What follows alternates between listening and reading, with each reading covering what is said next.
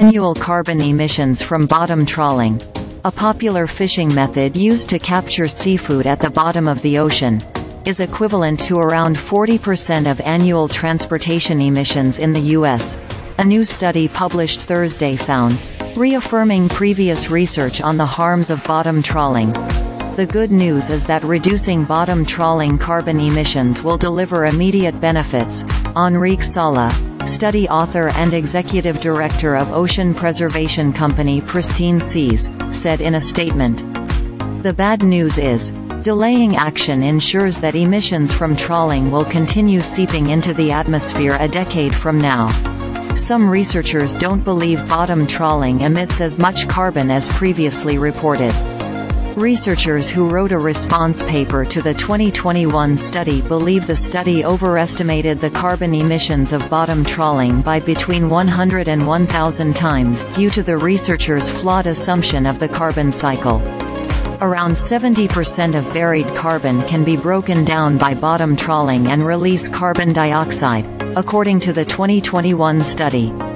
However, buried carbon isn't reactive to oxygen, and therefore most of it cannot be broken down, the response paper says. It doesn't mean the 2021 study can't be important, but it does mean that the model makes no sense, lead author of the response paper and researcher at Bangor University in Wales told SeafoodSource News. A separate paper released in 2022 challenged claims that there was less carbon in trawled areas compared to untrawled areas. It reviewed 49 papers and found 61% saw no difference, 29% reported less carbon in untrawled areas and 10% reported higher carbon levels in trawled areas of the ocean. 0.19 million tons. That's how much seafood is caught by bottom trawling annually, making bottom trawling responsible for over a quarter of all wild-caught seafood captured each year, according to a study published in the Proceedings of the National Academy of Sciences of the United States of America.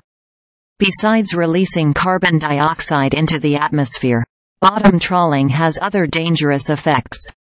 Between 40% to 45% of carbon released by bottom trawling remains in the ocean, which increases ocean acidification and leads to harmful damage on aquatic plants and animals, according to Thursday's paper.